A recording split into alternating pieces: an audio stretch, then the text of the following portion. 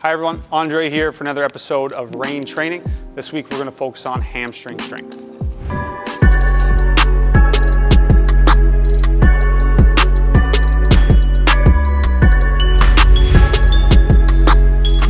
This week we're going to be focusing on hamstring strength. So hamstring strength is really important for a hockey player because a lot of the work that they do on the ice focuses on the front of their leg. So it's a lot more quad focused.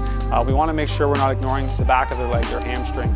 So being able to keep that strong is really good for kind of keeping things even with your leg, and it's really good from an injury prevention perspective. So first here, what we're going to do with Bailey is we're going to get her pop on the ground. We're going to do a stability ball hamstring curl here. So her feet are going to pop up on the ball. She's going to lie on her back. Knees can start bent here, so it's in tight. And she's just going to pop her butt up and curl in and back out. So toes stay high, butt stays high as she's curling the ball in and out. And you should feel that in that hamstring, so the back of your leg, as you're doing this exercise, and you can relax. Perfect. So first we would start with the stability ball. A way to then progress it would be using something like a roller or a slider.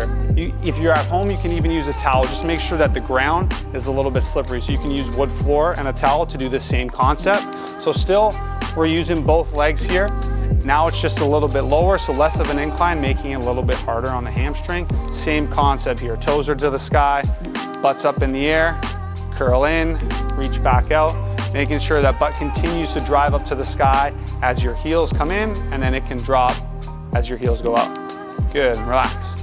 So final one here, this one's a lot more like what we would do with our players. It's a single leg hamstring curl with the roller. So exact same concept, but now Bailey's gonna be doing it with just one leg. So toes to the sky, other leg is floating in the air, and she's gonna curl it in. So try to get this leg up in the air. Oh. Yeah, you're good.